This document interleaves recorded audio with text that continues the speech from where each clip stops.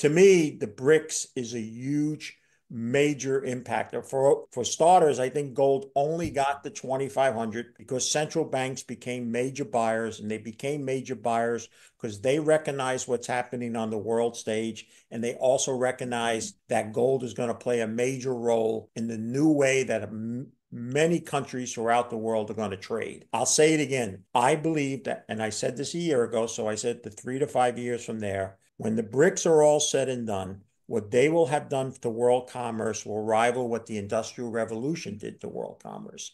And gold's going to be a significant part of it. So it's when you have such a move that we've had in the price, it's okay to consolidate. There's nothing wrong with that. Gold prices experienced a modest pullback on Wednesday, dropping over 0.70% as the U.S. dollar regained strength following comments from Federal Reserve Chair Jerome Powell. The gold-dollar pair settled at $2,504, retreating from its daily high of $2,529. This movement comes amid a complex backdrop of central bank policy shifts and geopolitical developments. Peter Grandich, founder of Peter Grandich Company and a respected voice in precious metals investing, views the current market dynamics as a healthy consolidation phase for gold. Grandich anticipates potential support of around $2,350 and resistance of nearly $2,600, suggesting room for further price action. The recent price fluctuations follow Powell's speech at Jackson Hole, indicating the Fed's readiness to begin easing monetary policy. Typically, such dovish signals from the Fed would be expected to weaken the dollar and boost gold prices. However, the precious metals market is also being influenced by broader global economic shifts, particularly involving the BRICS nations. Grandich believes the financial impact of BRICS could rival the Industrial Revolution, with gold playing a pivotal role in this transformation. The upcoming BRICS summit is a significant event for gold markets. These nations, already major buyers of gold, are expected to discuss critical economic and geopolitical issues that could challenge the U.S. dollar's global dominance. Such a shift could further support gold prices in the long term. Recent data underscore the BRICS nations' growing influence in the gold market. China's central bank reported gold holdings of 2,264 tons at the end of June 2023, marking an 18-month streak of increases and a 16.3% rise since November 2022. Please tune in for our exploration of Peter Grandich's expert analysis. Don't miss out on future content. Hit the subscribe button and turn on notifications to stay in the loop.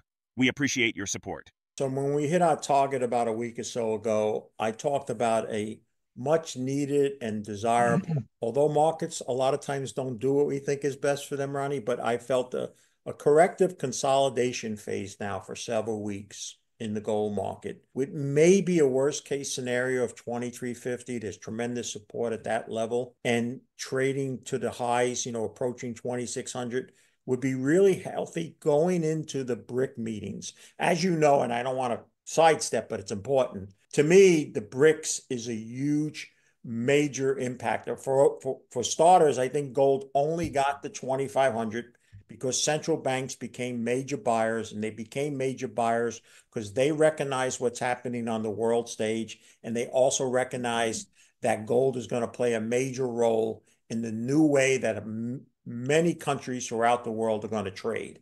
I'll say it again. I believe that, and I said this a year ago, so I said the 3 to 5 years from there, when the BRICS are all said and done, what they will have done to world commerce will rival what the Industrial Revolution did to world commerce. And gold's going to be a significant part of it. So it's when you have such a move that we've had in the price, it's okay to consolidate. There's nothing wrong with that. The majors are now going to be in their second quarter, where they're looking at $2,500 gold and a total cost hundreds of dollars below that. So the free cash flow that this is going to generate, even if we just sit here, forget about going higher, is really going to make the majors stronger and stronger.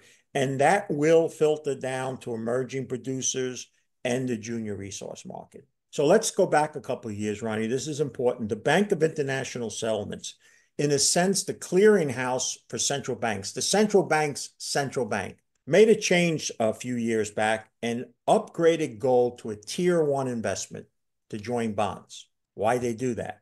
Well, at that same time, dozens of countries began a repatriation of their gold from the United States back to their country. Why? Then on top of that, record amounts of purchasing of central banks. So remember, not too many years ago, 15 or so, they were big sellers of gold. They're not doing this for a trade, Ronnie. They're not speculating. They're doing it because they foresee the change that is coming. The handwriting is on the wall to them.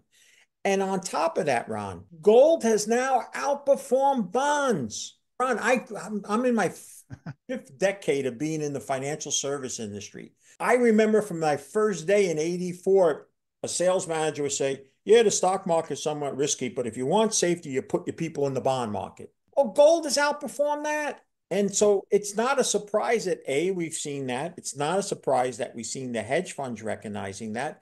And remind you, this is still not something that's on the average investor's mind. You know that I'm part of a major planning group here that we deal with U.S. clients and businesses. Still, Ronnie, not 1 out of 10 people that come in with to show us a portfolio have any real representation towards gold, especially physical bullion. A couple may have a couple mining stocks. And so we still have a long ways to go in the cycle of ownership. And you were very thorough in your question. All right, central banks were buyers. Now the hedge funds are coming to buy. The next thing will be the major institutions and, big players. And then finally, when the public shows up and the public starts talking to you about some junior resource stock when you're getting your hair cut or getting in an Uber car, maybe then we're sellers, but not before. The United States national debt has been climbing steadily for nearly 3 decades, reaching unprecedented heights. As of the writing of this article, the debt stands at $35.26 trillion, which equates to approximately $104,000 per U.S. citizen. In contrast, the U.S. federal tax revenue is around $5 trillion or about $14,929 per citizen. Financial expert Peter Grandich highlights the colossal U.S. national debt as one of the country's most significant challenges. With a debt of around $35 trillion and yearly deficits now measured in trillions, he argues that it's improbable this debt will ever be fully repaid. While these deficits may temporarily prop up the stock market, they threaten the nation's economic stability in the long term. In 2024, the debt-to-GDP ratio has surged to 122%, with the national debt continuing to rise. Critics argue that the Biden administration's spending policies, including substantial financial aid to Ukraine and investments in green energy projects, exacerbate the problem. These expenditures, they contend, do little to address the core economic issues and instead contribute to an unsustainable fiscal trajectory. Let's get back to the interview. There are a lot of life and death things happening. So there's 5 key ones for me, and I'll just name them. And if you want to discuss any of them, that's fine, Ronnie. The first and the biggest and remains is the deficit and debt. I just don't think people understand what $35 trillion is. And there's not even a chance that there could ever be a major principal payment back of that, let alone see it paid back. But the problem now is we're getting multi-trillion-dollar yearly deficits. Listen, in 4 years, the debt increased by $11 trillion. Now, that helped the stock market because there's money swashing around and all. But eventually, if you keep putting on too much weight, you get sick from the weight. And that's where we're at now. So the biggest concern is, are we going to be able to make interest payments when the Congressional Budget Office, who's now up their target to $54 trillion by 2034, the debt, and in their forecast, Ron, they don't have any major recession in it. So if there's a recession or two within those period, the debt's going to come up higher or become more abundant faster.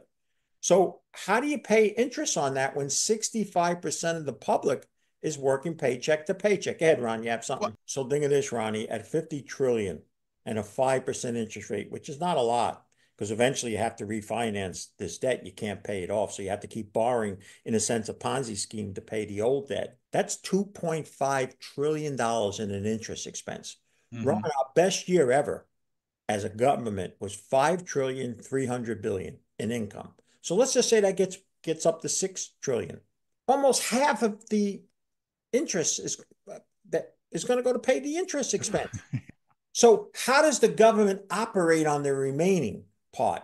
It can't. So one thing is for certain, taxes are going to go up a lot, and the ability to service and provide the services that government has been producing.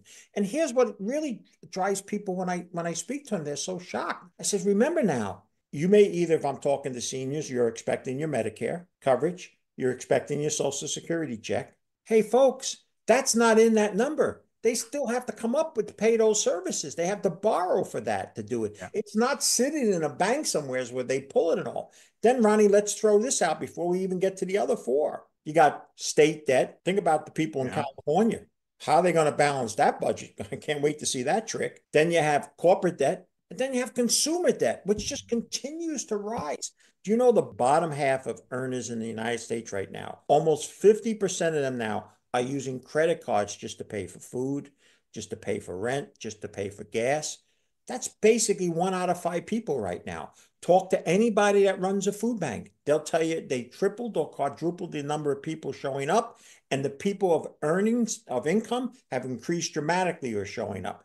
We haven't even got to number 2, which is retirement and aging crisis. Number 3, the immigration issue. Number 4, the BRICS, which we briefly discussed. And number 5, and that's probably the most important one to discuss, Ron, because this is where everybody's going to turn to when one or more of these problems become acute and apparent to everybody. Political paralysis in our country right now. Mm-hmm. The Democrats and Republicans, and I don't care which one you are, they can't even go in a room together right now. Mm-hmm. And the division that is between them now is as bad as it probably was going into our Civil War. And what's compounding that issue is each party has a fragmentation happening. For the Democrats, they're moving more left. And for the Republicans, there's a segment that's moving more right. And political paralysis at a time when eventually they're going to have to deal with them. Because all people are going to do is turn to government and say, you got to fix this. Whether you suffered because of the debt crisis, whether your retirement, you can't retire, you can't get good housing, the immigration, which no one wants to talk about, because remember, every day, more and more people are coming in. And all those people coming in, Ronnie, the vast majority coming just with their clothes on their back. So for quite a while, they're going to be a liability. I'm not talking about them becoming voters for Democrats. I'm not talking about terrorists. I'm not talking about crime. The simple fact is the masses of those people, many who are coming just for a better life from where they left, are a liability. They're not an asset. As markets navigate these complex dynamics, from Fed policy shifts to changing global economic orders, gold's role as both a safe haven asset and a potential cornerstone of a new financial system comes into sharp focus. Investors and analysts will closely watch how these factors interact to shape gold's trajectory in the coming months. Share your perspective in the comment section. If the video resonates with you, join our community by subscribing to our channel and enabling notifications with the bell icon. Thank you for being a part of our community.